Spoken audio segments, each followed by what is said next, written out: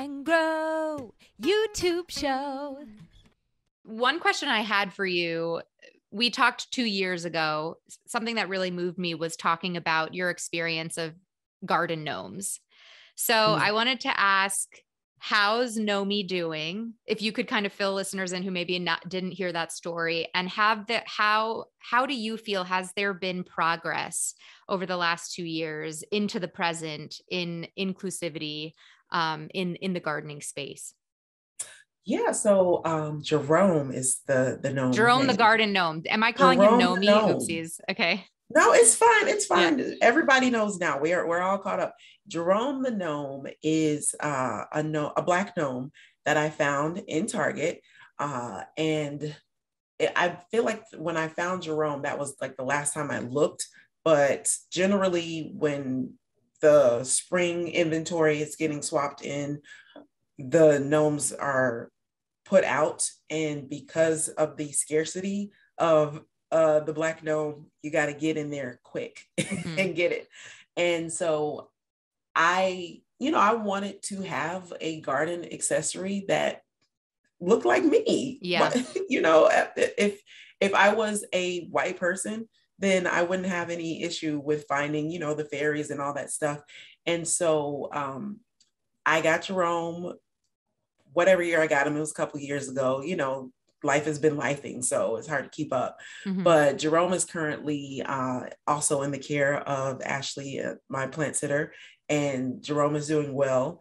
And as far as the diversity in the plant space goes, oh my God. So I'm like bursting with excitement because I'm excited to just but talk about the fact that our beloved plant queen, who was also a guest on Bloom and Grow, yes, Christopher, has recently announced that the You Grow Girl, his book, their book, that's coming out, and that brings me so much joy because I'm like, yes, another botanical book offering.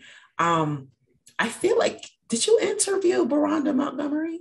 Oh my gosh, yes. I'm in love with her. Okay, gosh, I got to go listen to that. So we had a beautiful conversation, the author of Lessons from Plants. Of course. So that book is out there. So, when I'm thinking about what the representation and everything is looking like, the first place that I look is in the media, but I've also become aware of so many other, oh, and by the way, I got to get Veranda on my show. Here's a fun, quick little story. So I remember getting ready to go and put out the episode that I assumed that I recorded with Veranda. I was looking through my files and I was like, Veranda, I don't see.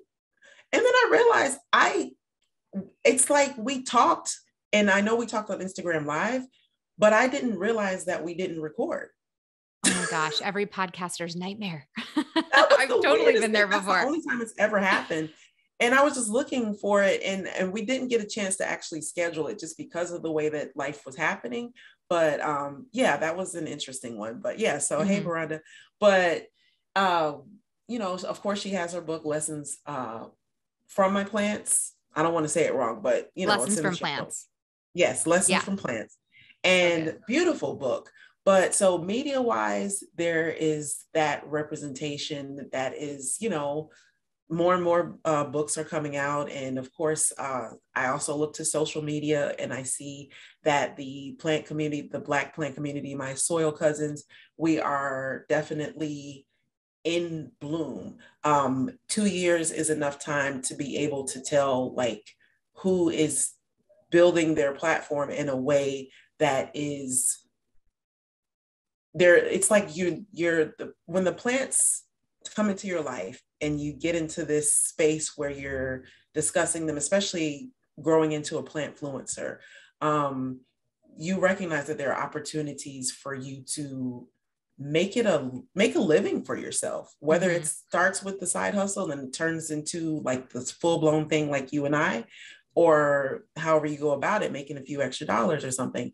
But I'm just thinking about, just right off the top of my head, is Nia, and she lives not too far from you. She's in the Bronx, And the Bloom Journey. Shout yeah, the Bloom out. Journey. She's on my list of bucket list guests for this year for Bloom and Grow.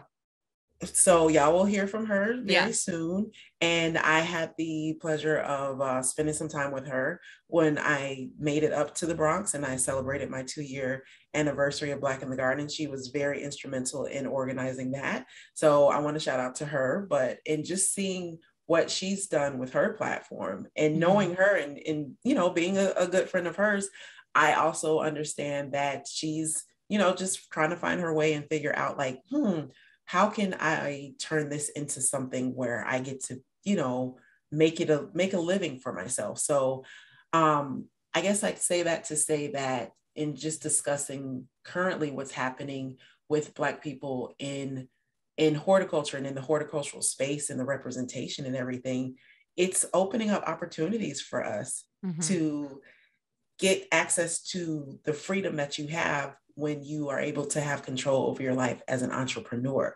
So I'm excited about that for us in those opportunities, you know, specifically around like growing in influencership and turning that into something like that's what happened with Plant Queen. Is it not? Absolutely.